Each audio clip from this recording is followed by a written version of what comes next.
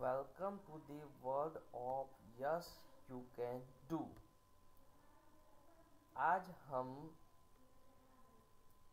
Micro processor and assembly language programming एमएलकी के बारे में थोड़ा इंट्रोडक्शन देखेंगे।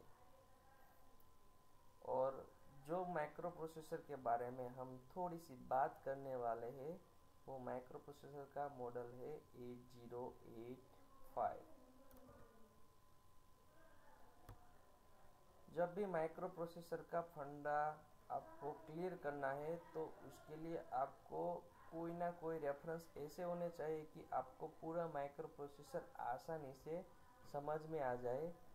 तो आपके लिए माइक्रो प्रोसेसर आपके दिमाग में आसानी से आ जाए, इसके लिए मैंने एक सेंटेंस बनाया है। पूरी माइक्रो प्रोसेसर की जो रेफरेंस बुक है उसको रिफ़र करके 2-3 बार रिफ़र किए, उसके बाद 2-2.5 साल पढ़ाया मैंने।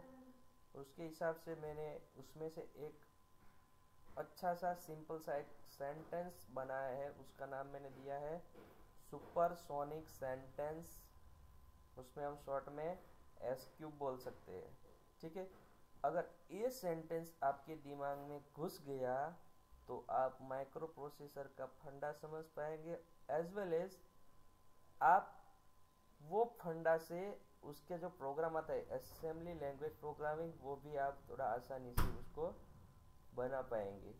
तो चलते हैं सुपरसोनिक सेंटेंस। अभी इस सेंटेंस को मैंने पॉइंट्स में बना दिया है। समझिए, बहुत सा सिंपल सा और इम्पोर्टेंट सेंटेंस है। अपना जो 8085 माइक्रो प्रोसेसर है वो कितने बिट का है? 8 बिट का है। तो इसके हिसाब से सेंटेंस ऐसे बनता है कि जितने बिट का आपका माइक्रो प्रोसेसर है इतने ही बिट की आपकी data bus as well as accumulator होगा। फिर से दोहराता हूँ, जितने बिट का आपका माइक्रो प्रोसेसर है उतने ही बिट की आपकी डेटा बस एंड एक्यूमुलेटर होगा।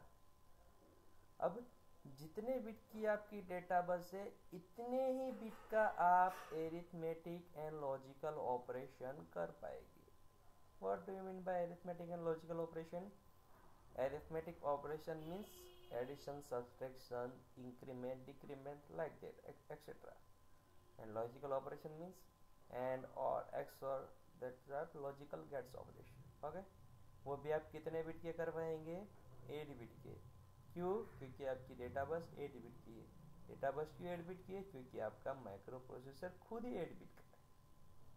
ठीक है, उसके बाद आगे बढ़ते हैं।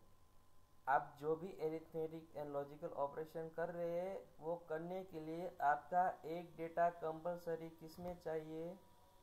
रजिस्टर ए में चाहिए। एक डेटा आपका कंपलसरी रजिस्टर ए में होना चाहिए, अदरवाइज आपका एरिथमेटिक एंड लॉजिकल ऑपरेशन हो नहीं पाएगा। अब आप कोई भी एरिथमेटिक एंड लॉजिकल ऑपरेशन कर रहे हैं तो उसका रिजल्ट तो आएगा ही, क्योंकि आप 2+3 कर रहे हैं, उसका आंसर 5 आ रहा है। तो कहाँ स्टोर होगा? मीन्स जो भी कोई आंसर आ रहा है एरिथमेटिक और लॉजिकल ऑपरेशन का वो आंसर भी स्टोर होगा रजिस्टर ए में, मीन्स एक्यूमुलेटर में। ठीक है, और जो आंसर आ रहा है वो एक रजिस्टर को अफेक्ट करता है, वो रजिस्टर है अपना फ्लैग रजिस्टर। एक्यूमुलेटर का आंसर के हिसाब से फ्लैग रजिस्टर के जो 5 फ्लैग है वो सेट और रिसेट हो गए। इसलिए तो एक्यूमुलेटर को क्या बोलते हैं? Special purpose register. तो फटाफट इस सेंटेंस को मैं दोबारा रिपीट करता हूँ कि जितने बिट का माइक्रो प्रोसेसर होता है इतने ही बिट की अपनी डेटा बस एंड एक्यूमुलेटर होता है। जितने बिट्स की डेटा बस होती है इतने ही बिट का आप एरिथमेटिक एंड लॉजिकल ऑपरेशन कर पाएंगे, एडिशन, सब्ट्रैक्शन एंड और एक्सओर। कोई भी एरिथमेटिक एंड लॉजिकल ऑपरेशन करने के लिए आपका एक डेटा कंपलसरी रजिस्टर ए में चाहिए।